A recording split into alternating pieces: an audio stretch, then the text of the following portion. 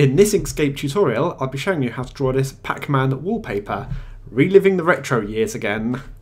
Now we'll need the tools Control Shift and A for the alignment, and Control Shift and F for the fill and stroke. So I'll start with the Pacman shape first. So that's a circle. And we'll start in that corner, and I don't know, should we have about that size, I think. Basically, I want to be able to get 5 of them that size shape on the screen, so let's take the mouse tool, duplicate it with Control D, and then we'll see if it fits on the screen 5 times.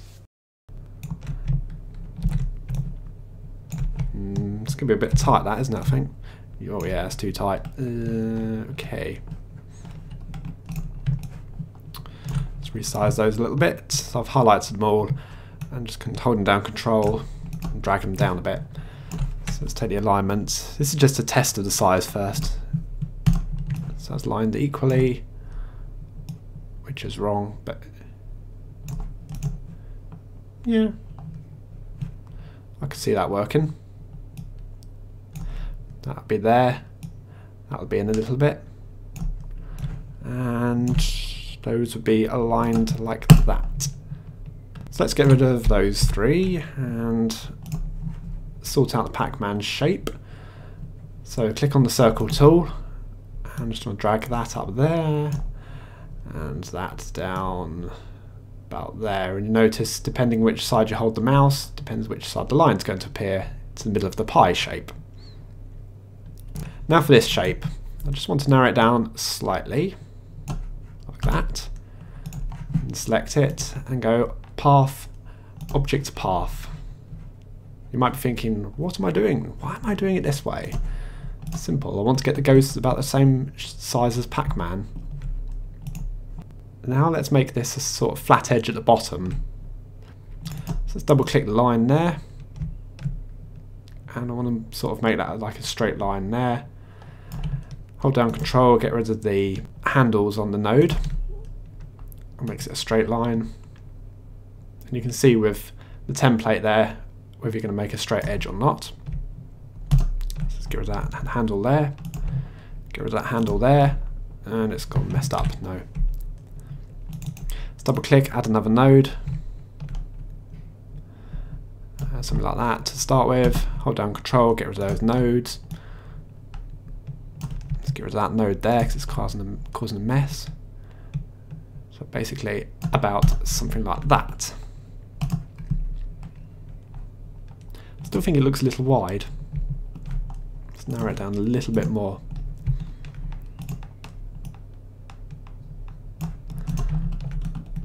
Okay, yeah, I think so. Next, depends how confident you are now about getting things aligned in Inkscape. I'll show a kind of simpler way. We'll draw a line across, just like a template line, about that sort of height. Then get the Add Nodes tool. We're going to add quite a few nodes at this point. Double click, we add one there. Now to move this node, so I'm going to hold down Control to keep it in a 90-degree line. So that moves there. Another one somewhere there. Another one that'll be up there, lining up to that line. Another one that'll be, doesn't really matter about the position left and right. That'll come in a moment. So what I want is the number of nodes added to sort of make the bottom of the ghost. Now hold down Shift, highlight all of these nodes. So select all of those, then go to the alignment tool. Distribute selected nodes horizontally. That is what we want.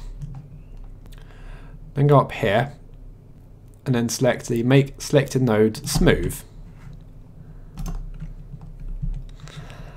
There we go. It's kind of like what I want. Then select that corner node, and I want to make that a smooth node.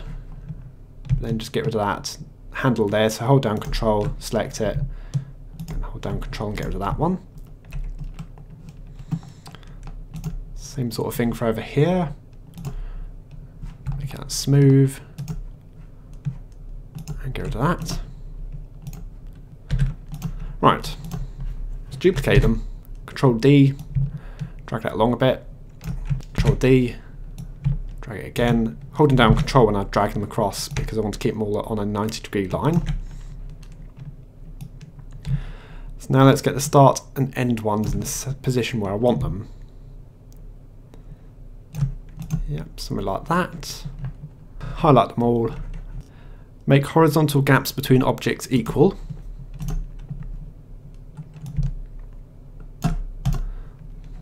Now to sort out the colours. So up to the stroke paint. So Pacman should be a yellow colour. I always find it difficult to find the yellow. Do you know what's easy? That's the yellow I'm after. So I'm going to take that and I'll go over to the fill, take a copy of that, turn the fill off, back to the stroke, paste that value there. Then the order I'm going for, Blinky.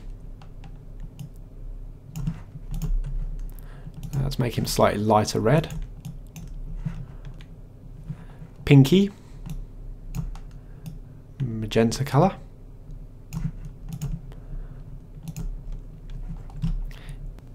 Inky. So that's a cyan colour. Clyde, which is the orange, which I seem to have had pre-selected. Rather useful. And I notice that the stroke style is off, so highlight them all again, put that into stroke 4 and 4. That's what I'm aiming for. Now highlight them all, press Ctrl D. Now I'm sorry there's no easy way of doing this part. I have to do it one at a time. So stroke size 15. Blur 6.1. Then select it and press page down. That gives me the one that without a blur, and I change that to a blur size of 1. Then it's just a case of repeat. So I'll cut this part of the video out. And then finally select the rectangle tool and just want to put a background over it. So just slightly outside the page template. Okay, I seem to have got rounded rectangle corners on, so make the corners sharp. Turn the stroke off and select a fill, something slightly off black I'm going for. Okay, press end. One Pacman Wallpaper. So thanks for watching, see you all later.